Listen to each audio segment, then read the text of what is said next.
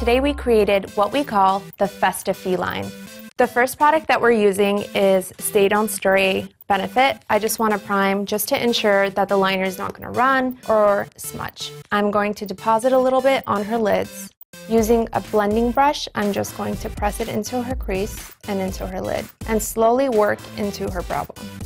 Now, after we've set the primer, I'm going to go into the Lorac Pro Contour and I'm going to pick up on the light contouring color, and I just want to shape out her eye. You don't really need to use shadows for this. You want to create an illusion that your eye is shaped that way versus you having anything on your lids. I'm gonna go into the deep contour color. I'm just outlining the lines and then I'll go in and blend it out.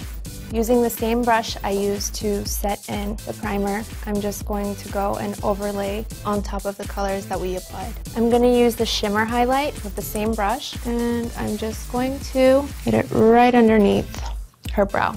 I am picking up on Bobbi Brown Black Ink, number 1, and a Tarte brush. We're going to start from the edge of the eye. Now, everyone's eye shape is completely different. We don't want to pull it so far back that it exceeds your eyebrow, and you always want to lift versus make your eye droopy. This is your brow arch. You want it to be parallel to that. This is the best way to decipher where to place it. Now I'm only going to do whatever's closest to her lash line, very thin line. I'm actually going to go in with the Anastasia Beverly Hills brow palette. I picked up on dark brown and granite, and what I'm going to do is with an angle brush just bring it in. This way you get a much softer looking effect, and it's wearable at night or day.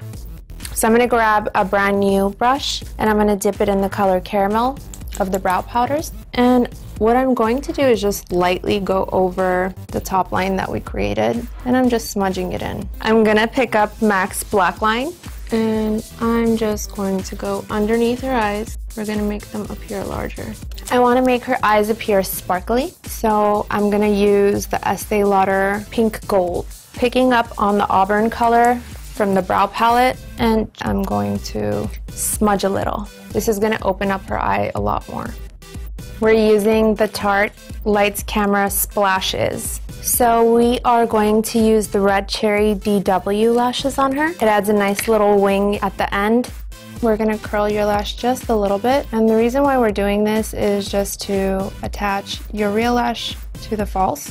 So we are going to use the Laura Mercier Secret Setting Powder, and I'm going to use just a regular sponge, and I am going to tap it into just right underneath her eyes. We're just gonna let the skin take in some, and then whatever it doesn't, we'll remove it. Now I'm just going to brush this off. We're gonna use Gerard Cosmetics Bridget, and you can stop at the matte face, but I just wanna be a little bit more glamorous today. So let's just add a tiny bit, not too much on you.